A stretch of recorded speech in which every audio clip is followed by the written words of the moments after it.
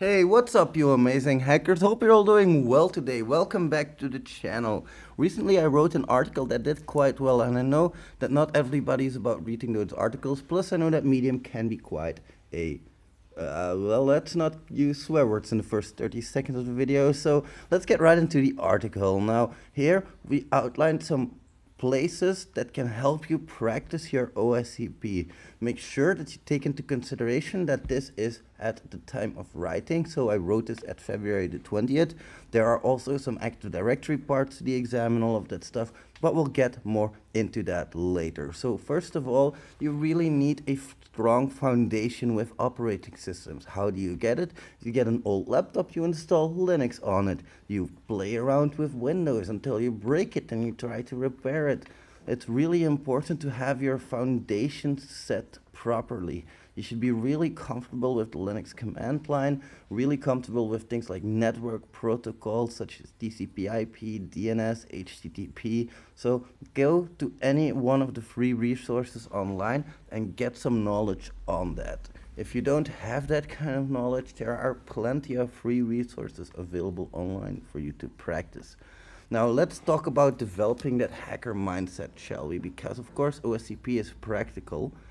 This means that we're going to have to demonstrate what we're able to find and actually exploit that with a proof of concept and a report.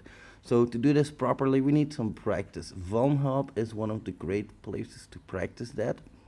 And it's basically a website where you get virtual machines that you can hack. So you download, you run the VM, and then you hack it from your own network. Hack the Box, very similar, only it's a website that provides you with online resources as well. So you can try to hack these machines online, and you can even get a subscription to access all of the machines.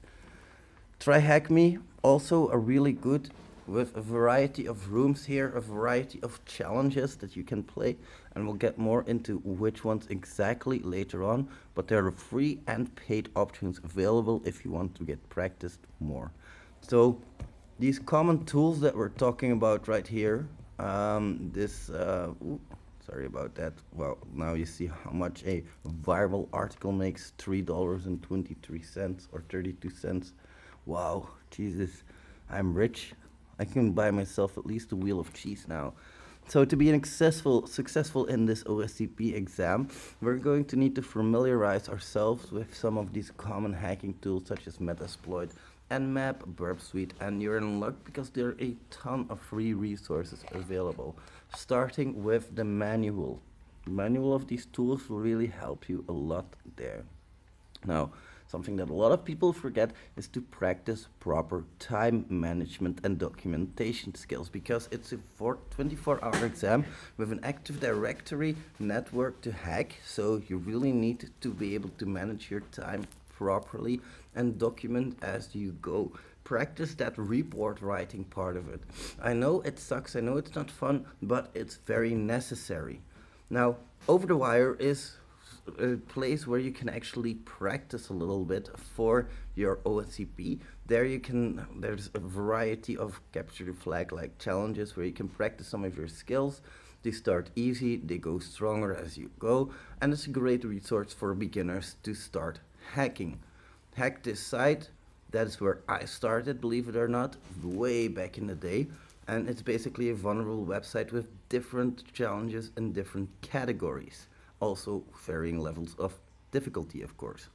OWASP Juice Shop is an intentionally vulnerable web application which you can download and practice on, and it's really easy to run with the advent of Docker. Pwnable.kr is a website that's going to provide you with a variety of challenges where you're going to be able to practice your hacking skills. And of course, the challenges are categorized again by difficulty level and cover a wide range of topics from binary exploitation to reverse engineering. Metasploitable is a VM that is designed to be vulnerable. So it's basically a way to practice your Metasploit skills, your Metasploit hacking. And this is where we come back to that tool section a little bit. It's really useful to get Metasploit under your belt, but don't rely on it too much because you can't use it for more than one machine.